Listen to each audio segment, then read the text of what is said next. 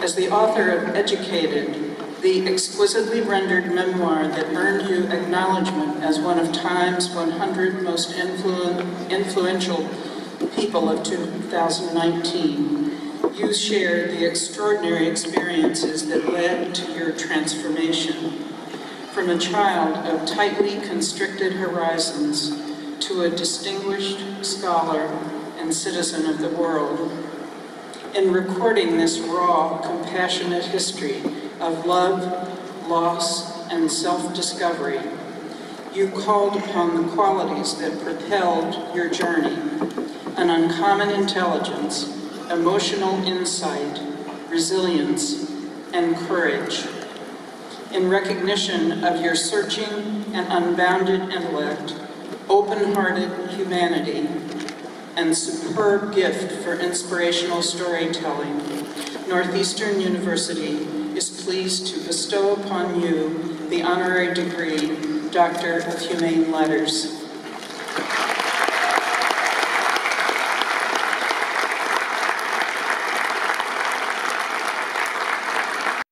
Dr.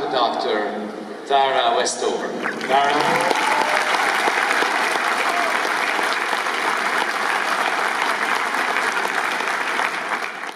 They had to bring me a box.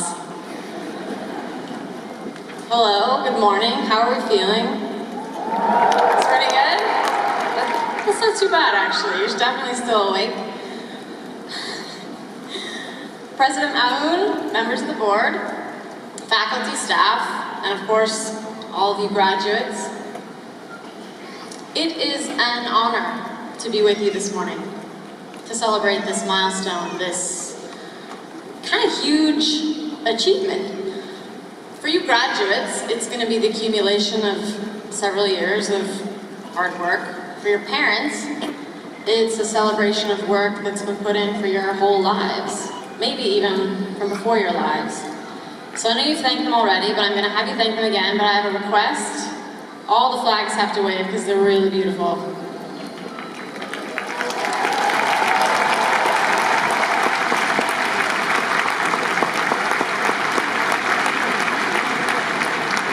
Now, first I'd just like to say that my being awarded this degree for a few minutes of public speaking in no way diminishes the many years of very hard work that you had to do to get yours.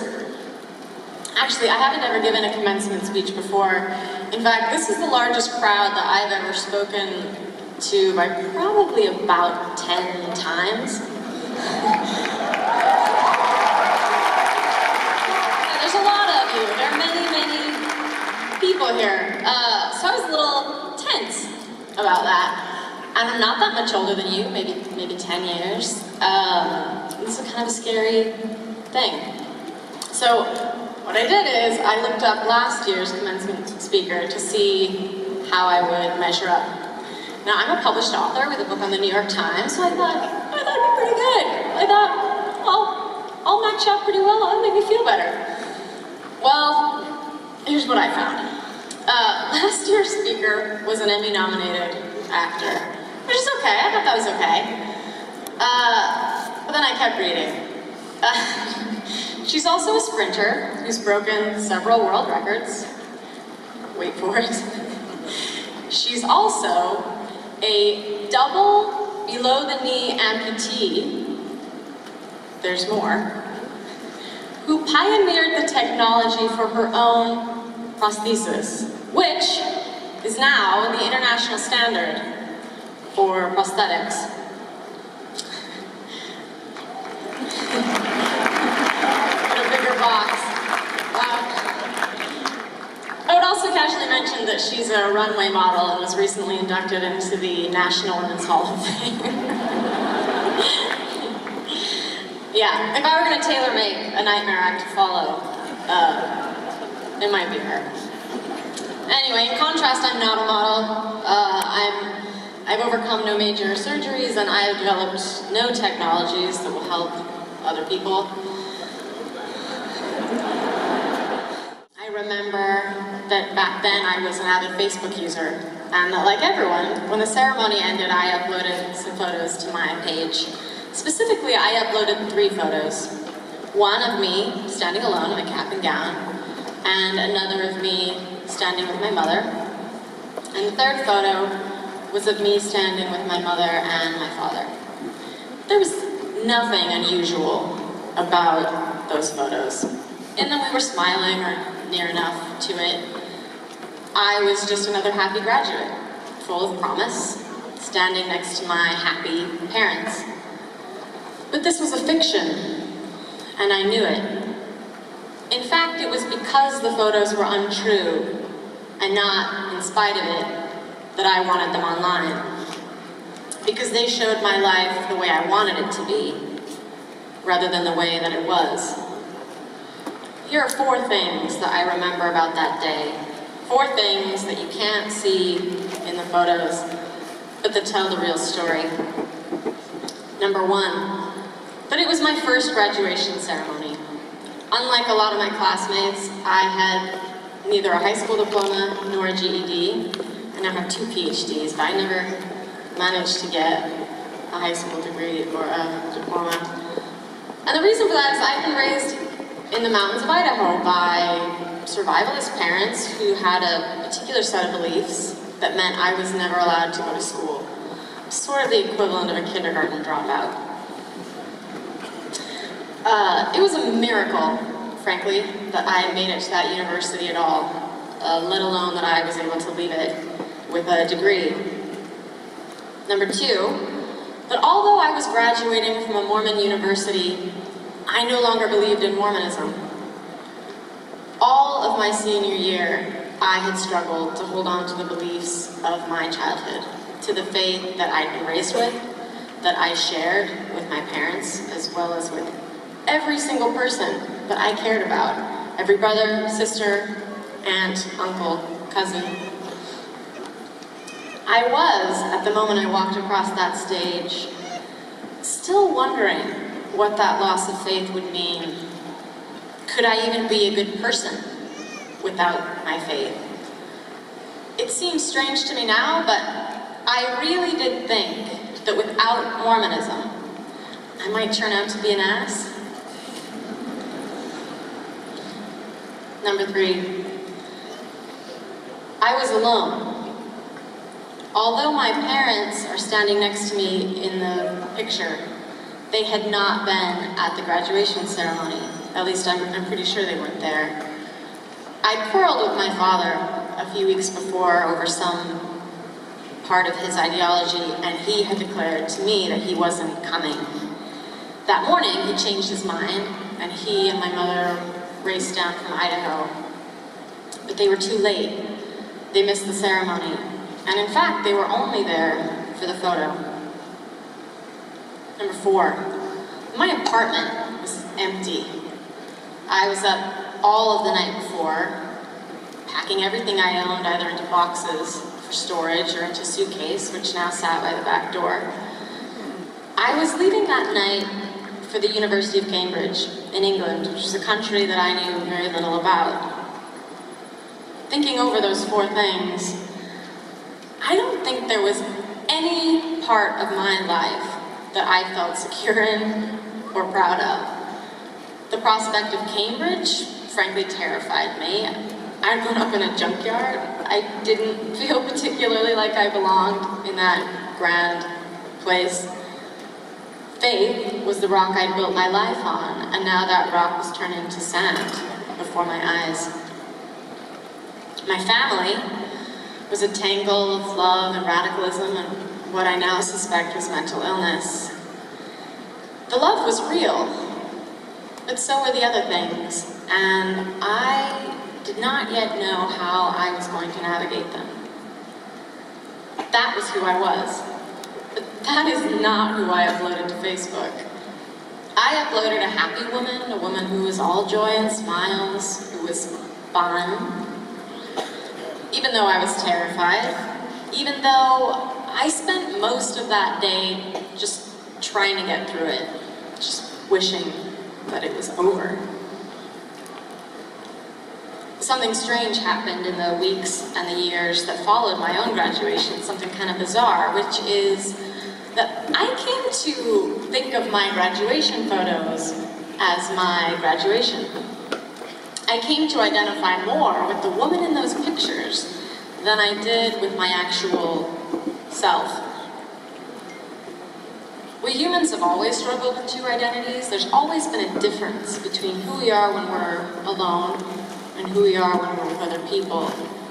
But now we seem to have a third identity, a third self, this virtual avatar that we create and share with the world. For most people, sharing themselves online, what that means is putting up a carefully curated identity that exaggerates some qualities while repressing others that they've decided are undesirable. Online, no one has acne or dark circles or a temper. No one washes dishes or does laundry or scrubs toilets. Mostly we brunch. That's mostly what we do. And we take exotic, rarefied vacations. We pet sea turtles, we throw ourselves from airplanes. They're beautiful, unblemished lives. But sometimes I think that when we deny what is worst about ourselves, we also deny what is best. We repress our ignorance, and thus we deny our capacity to learn. We repress our faults, and thus we deny our capacity to change. We forget that it is our flawed human self, not our avatar, who creates things and reconsiders and forgives and shows mercy. But ultimately, I think the real problem, as the writer Zadie Smith has pointed out, is that sharing a self is not the same thing as having a self. Your avatar isn't real. It's a projection. It's not terribly far from a lie. And like most lies that we tell, the real danger isn't that others will believe it, but that we will come to believe it ourselves. That we'll come to identify more with our virtual self, who looks so beguiling in photographs, whose life is bright and free and literally filtered. In this way, we become alien to ourselves. Who is this person who spends so much time studying, washing dishes, taking care of grandma? This is not how I see myself. I learned at my own graduation that over-identifying with your idealized self is a deeply alienating experience. It's a form of self-rejection. Because what you're saying to yourself is, I'm not good enough the way I am. So today, I would like to pause for just a moment to appreciate the parts of you that you don't put online. In fact, I would like to mount a rigorous defense of them, of your boring, internal, book-reading, dishwashing, thought-having life. Of the parts of you that can't be captured by any technology. It's a concept that I'm going to call the un-Instagrammable self. Here's something I truly believe. Everything of any significance that you will do in your life will be done by your un-Instagrammable self. It is, for example, your un-Instagrammable self who's graduating today. I say that with confidence because I have yet to see a Facebook or Instagram account which is devoted to photos of someone studying, or attending lectures, or writing essays. There's probably one, but there's one of everything. All of the most substantive experiences that you will have in your life will be had by the boorish slob you try to edit out of existence. The you who falls in love at your dingy entry-level job will not be the glamorous and airbrushed you who will appear in your wedding photos. And parenting will be nothing like you will represent it to be online. For one thing, there will be a lot more actual shit than you will ever post on Instagram. There will be sleep deprivation and petty standoffs and moments of self-doubt. But the moments of love and tenderness and belonging will touch you more deeply than anything you will find in the virtual world. You will look wonderful in the photos you will post of you and your children. You will look wonderful because you will make sure that you look wonderful, and you will delete the ones in which you look harassed and sleep-deprived, maybe because your 5-year-old woke up screaming from a nightmare at 3 a.m. You will not look wonderful as you crouch on your hall floor in stretched out pajama pants and nestle your child back to sleep. You will look like hell. But you will remember the weight of your son on your chest long after the perfectly staged portraits have faded from all relevance. And in 25 or 30 years, when your daughter graduates from a university and she's sitting where you are, and some random commencement speaker tells her to thank mom and dad, she will not be thinking of your avatar, of the carefully chosen cover photo that obscures the lines in your face and hides the gray in your hair.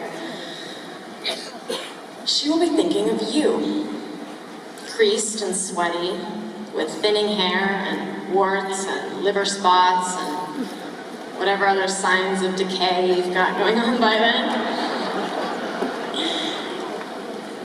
So, class of 2019, march up here and claim your degree, and give the camera your absolute best smile.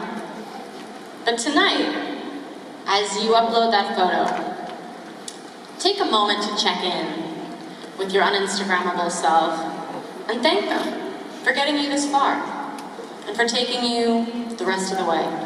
Thank you. Capella in front of how many people? 20,000, I've been reassured. It's cool, it's totally fine. I'm gonna pick a random key and hope it ends well. I might change it halfway through.